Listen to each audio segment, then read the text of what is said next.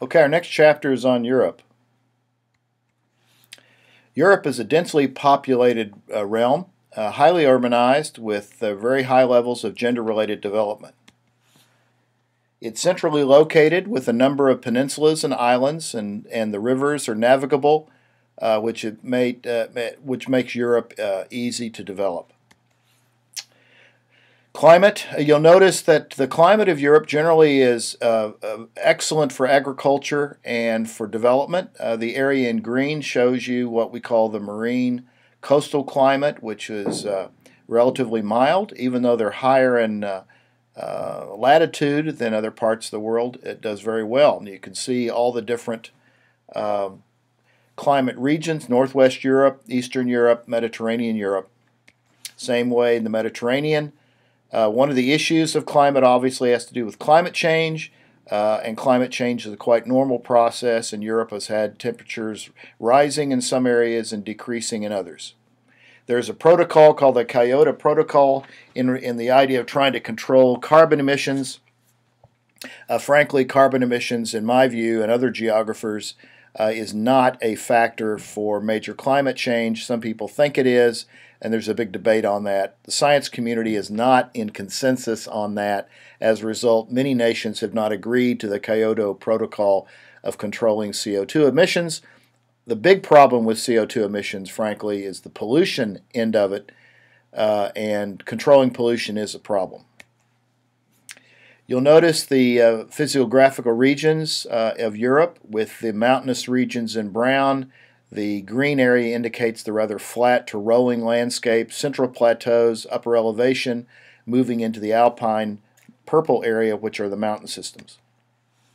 So here are, when you look at the different landforms that make up Europe, here are the northwestern uplands, a picture of that. Then the alpine Europe area, the mountain building. Of course, the mountains are created when you have two tectonic plates crashing into one another. One mountain plate goes over another, creating the Alps, and the other major mountain systems are created the same way. Great resources, hydroelectric potential, agriculture is varied, and tourism is very important.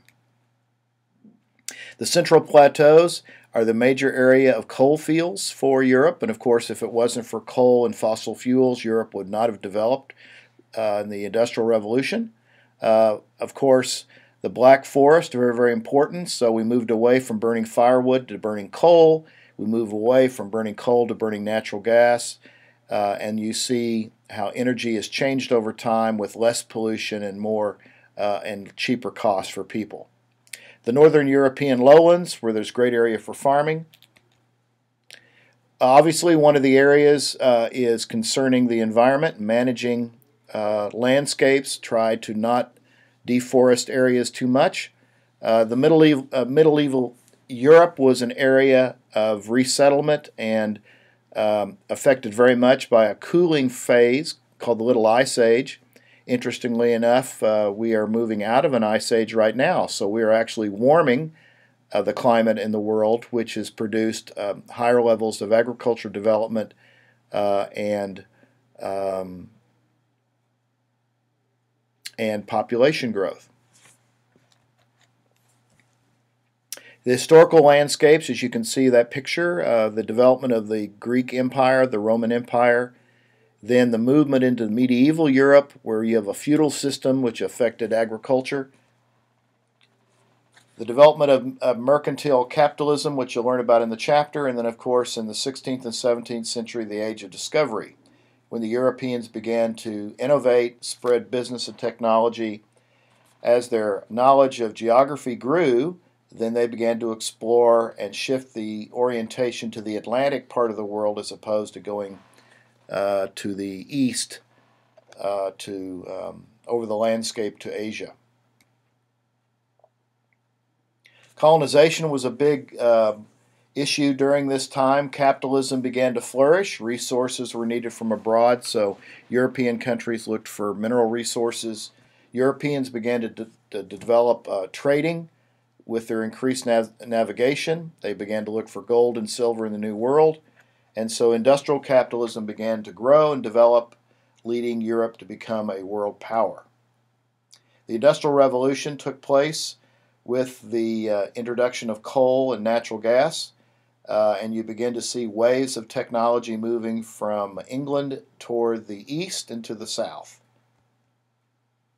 You also have a period of imperialism where empires began to spread across the oceans.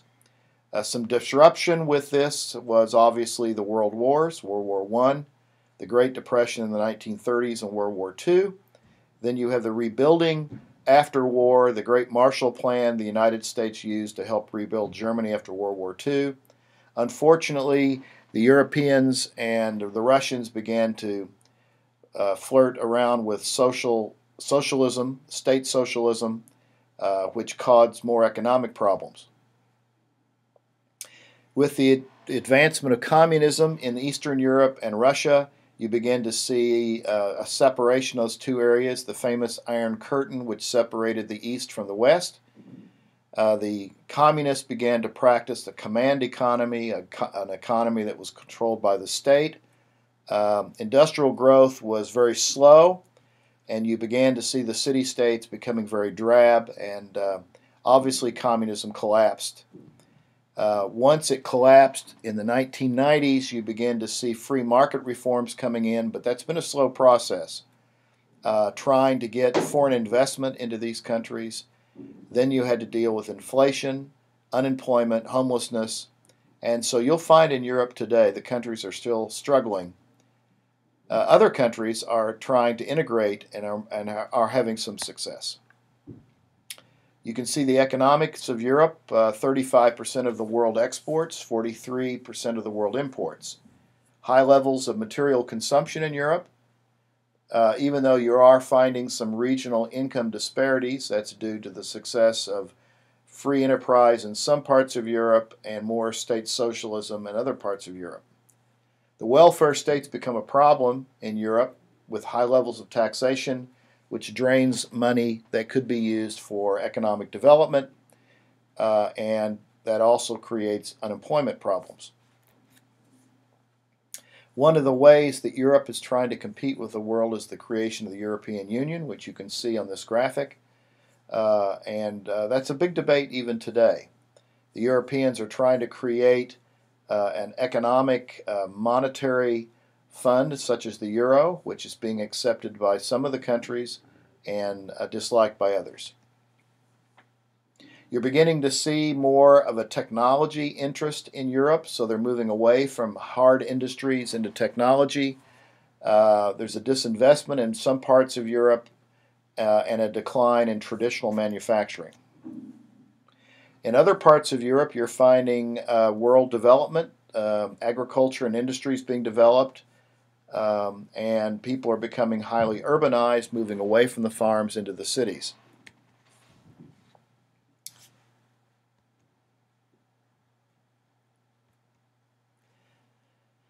You're finding a continued rise in nation states with regionalism in the area. Ethnic minorities are moving in. There are some problems with that, as you've noticed on the news.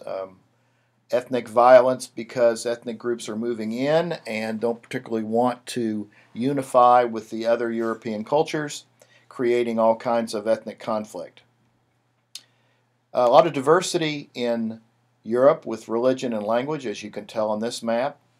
The important groups of Roman Catholicism, Protestantism, the movement of Islam into Europe, and yet there's still an interesting decrease in the religious life of some Europeans.